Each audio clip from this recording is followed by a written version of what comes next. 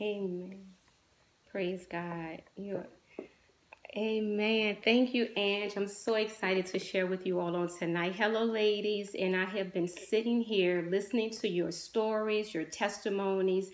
You have inspired me. You have motivated me. I have taken away something from each of you on tonight. And so I thank you.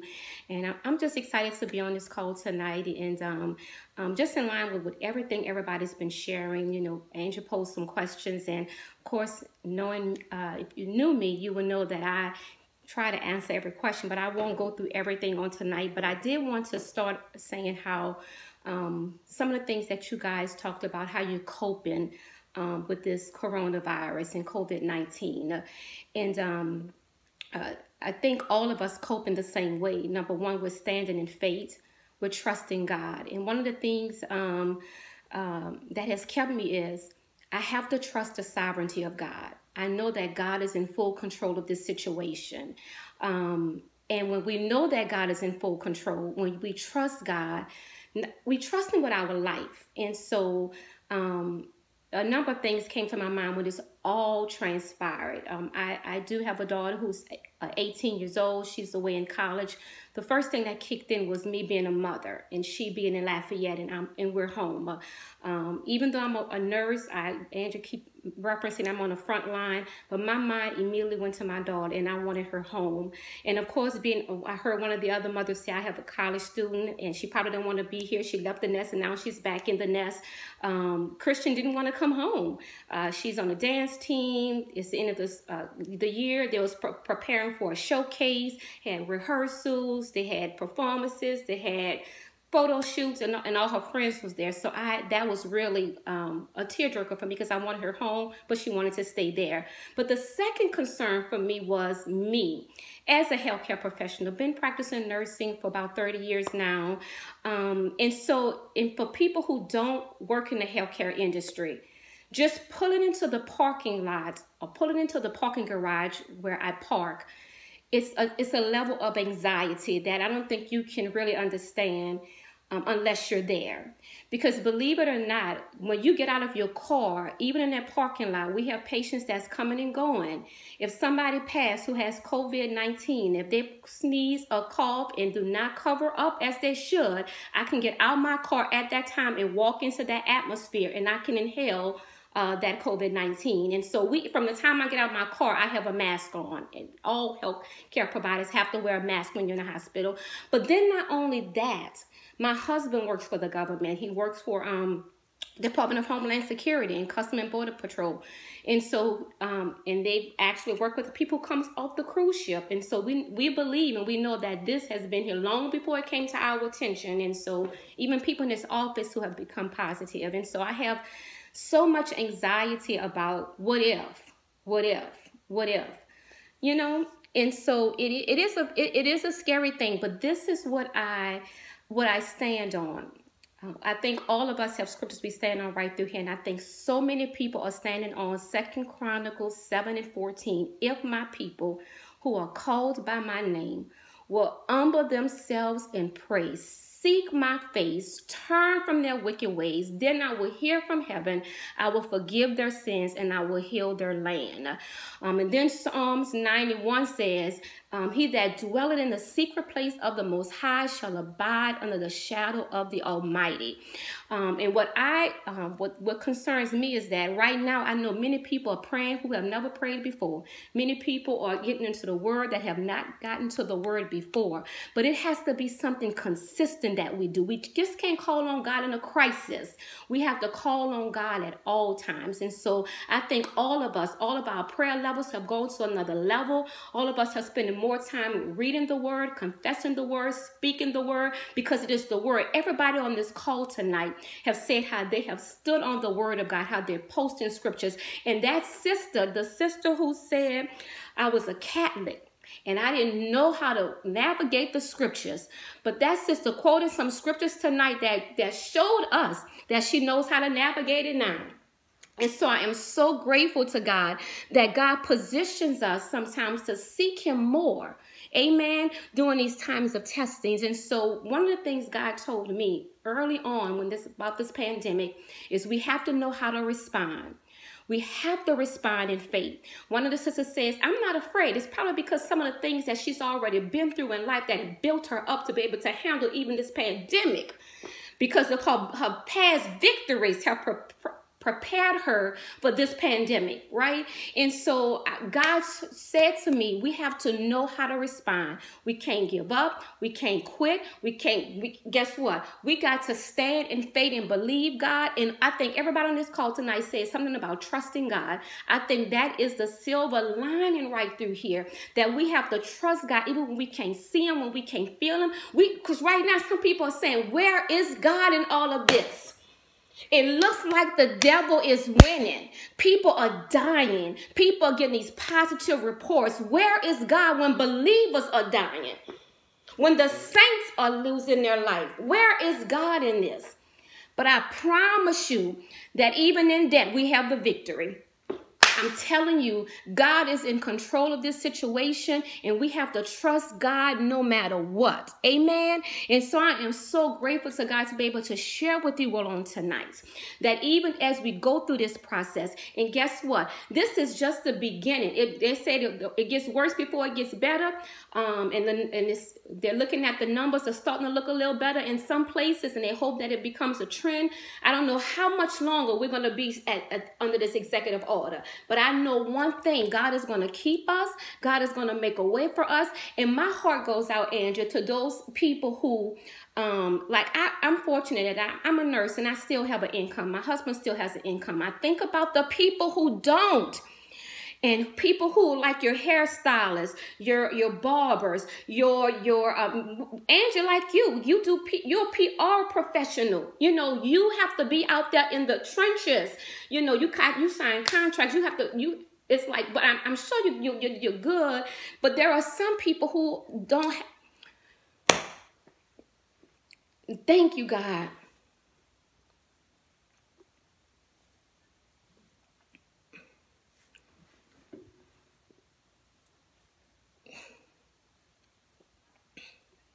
He is, baby, and let me tell you, what he said, cast your bread upon the water, now many days it's going to return. If he can cause it to come out of a rock.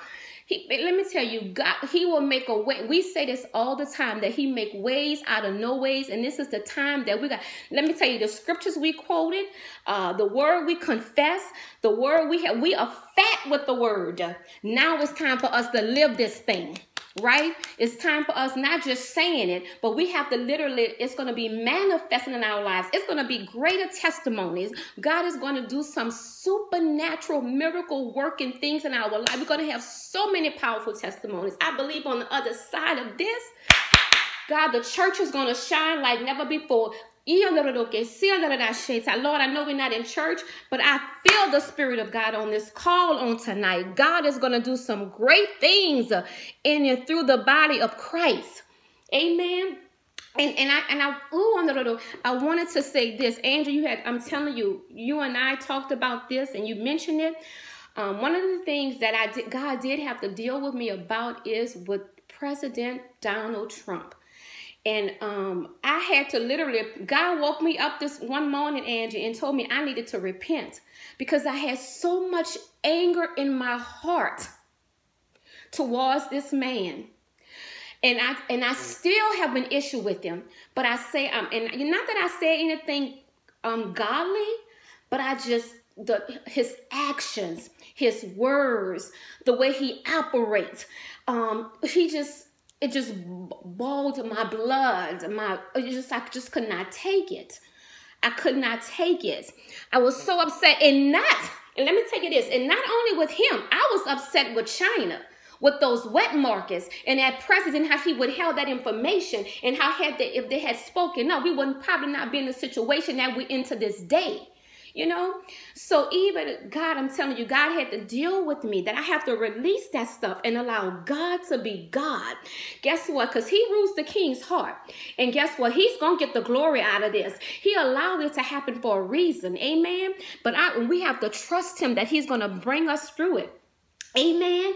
And so I'm so grateful for this opportunity to be able to share. And one other thing, Angie, one other thing I wanted to share, because even though I work in the hospital setting, and I am a nurse. I don't work in direct patient care right now. I work in what we call telestork, which is like a OB EICU. You know how they have it's called telemedicine. And so because of you have patients who are, and we do have moms who are come in that's pregnant, that's tested for COVID. But our role is we have, Oxygen have brought up everything. And so we even monitoring patients in Mississippi. We sit in this room, we watch all of these monitors, and we communicate with the staff on the front line when we see something concerning to try to prevent moms from having emergency C-sections and trying to prevent babies from ending up in the NICU. So we're watching the monitors as these mothers are laboring, or if they in preterm labor and things of that nature. But what some healthcare professionals experience is this guilt. Like, I'm not on the front line. I'm not at the bedside. I'm not, oh my God. And yet I went to my boss. I emailed the executives because I want to be out there. It's like, and yet you're afraid because you can just not even remove your PPE correctly and get infected, And so, and then we're on call. They can say today or tomorrow, you have so many people who are out ill, healthcare professionals, and we need the L&D nurse because I have L&D experience, or wherever they want to send me. We have to be able to go without no ifs, ands, or buts about it. We can't say we ain't going.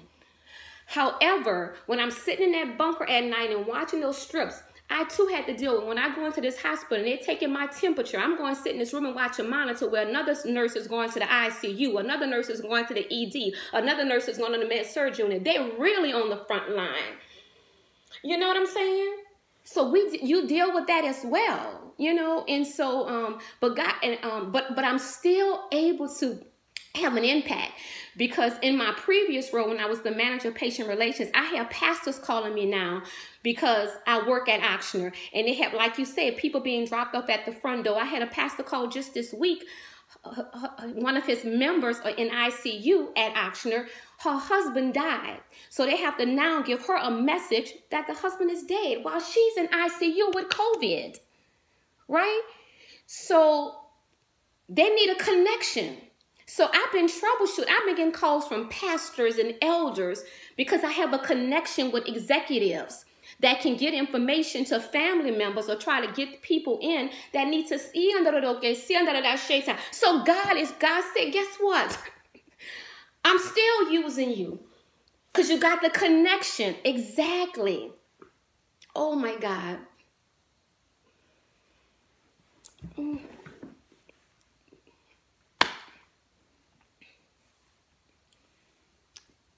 Exactly. That is oh my God. Yes. Exactly. Jesus.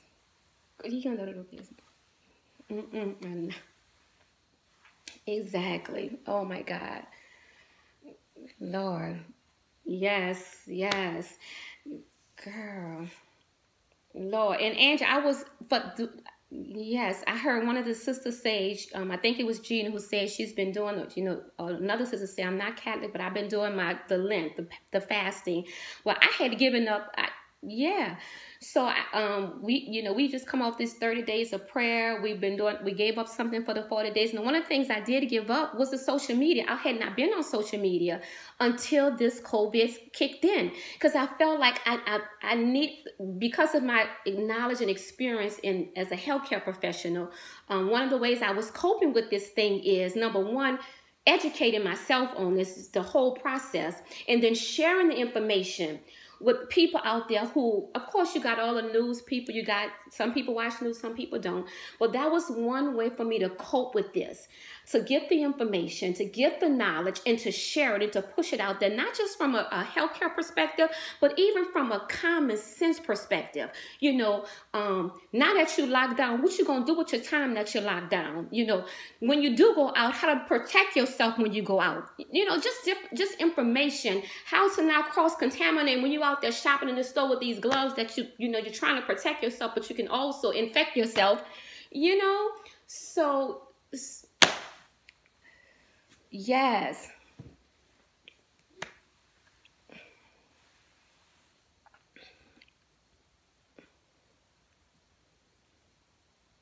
Oh.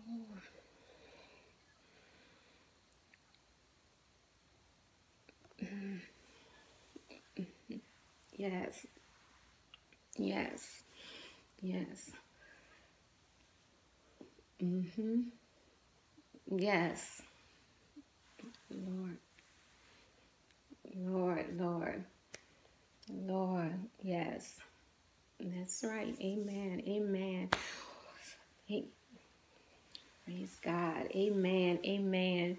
And so I'm just so grateful to God. And I just want to encourage the ladies that's on the call and the ladies who will be calling in and listening to this call. And I know I heard one sister say, I'm not afraid, because I know she's standing on the word of God, that God has not given us a spirit of fear. But one of the things that keep me going is saying, you know what, if I did get the virus, God is a healer. And if I did die from the virus, I'm going to die in Christ. The Bible says to live is Christ, but to die is gain. So I can't walk around in fear. I have to trust God, and we have to trust God with our life, that God is going to make a way for us financially. God is going to open doors for us. It's almost like it's going to be retro. It's like these months or weeks that we have, whatever we've suffered, whatever we've experienced, God is going to double that, just like he did for Job. He's going to double it. I'm telling you, God, when the word says, eyes have not seen, ears have not heard what God has in store for us, especially for those who have stood and endured the test of times. Oh, I can hear the Spirit of the Lord say, it's not in vain. It's not, some people have sowed in tears, but they're going to reap in joy. Yeah. When this is over, hallelujah, glory to God. Father, in the name of Jesus, we come before you tonight, Lord God. We come acknowledging your presence, oh God. For you said in all of our ways to acknowledge you, oh God, and you shall direct our path, oh God. Father, I thank you for every sister that's on this call tonight, God. You know them by name, oh God. I thank you for Marquita and Brandon and Kendall and Stacy, Lord God, and Adrian and Gina, Lord God, and Angie, Lord God, and for all those sisters who are calling in, Lord God. I thank you right now, Father God, for what you're doing in the spirit realm, oh God. I thank you, Lord God, that you have caused us to walk by faith and not by sight, Lord God. I thank you, Lord God, even now, Father God, that we are coming through this as pure gold, oh Father God. For you say you have caused us to triumph in Christ Jesus, oh God. I thank you, Lord God, that you're giving us your spirit, you're giving us your word, you're giving us your power, you're giving us authority, Lord God. We thank you right now, Father God, that we come up against this spirit of fear, Lord God. We come up against this spirit of disease and sickness and ailment, Lord God. I decree right now, Father God, your word. We stand on your word that you said you sent forth your words to heal us, Lord God. And by your stripes, we are already healed, Lord God. I bless your holy name, oh God. And I thank you, Father God, that we will come through this, Lord God, with our hands lifted up, Lord God, praising you, honor you, and adoring you, oh God. We ask that you would help us to be a witness for you, Lord God, to be a light, Lord God, to not be ashamed of the gospel, Lord God, to let somebody know, even during this time, that you are soon coming King, oh God. Even during this holy week, oh God, we thank you as we look forward to the resurrection, Lord God, that you are going to continue to raise us up, Lord God. I thank you right now, God, and I plead the blood of the Lord Jesus Christ over every person on this phone, Lord God. I pray for their families, Lord God, for their children, Lord God, for those of the loved ones, Lord God. I thank you even now, Father God, that all their needs are met, Father God. I take authority over stress, Lord God, and anxiety, Lord God, and worry, Lord God. I thank you for these educated women, Lord God, these women who have positions of power and authority, Lord God. I thank you right now, Lord God, that they're not ashamed of the gospel, Lord God. I thank you for birthing ministries out of them, Lord God. I thank you for the assignments that you're giving them, Lord God. I thank you right now, Lord God, how you're making ways, Lord God, how you're increasing them, Lord God, how you're causing them to touch lives even across the airwaves, oh God. What the devil meant for evil, God, God, you're going to turn it around for their good, oh God. I thank you right now for peace in their home, peace in their mind, peace in their their spirit, Lord. We bless you, oh God, and we thank you for Angie. We thank you for the sisters call. We thank you for this girl's chat, Lord God. We thank you for the lives that is touching and changing, oh God. We pray that the women who call in will be blessed, Lord God, exceedingly blessed, Lord God. I thank you right now, God, and I call it done in the name of Jesus, we pray. Thank you, Lord. Amen. Amen. Thank you, Lord. Thank you, Lord.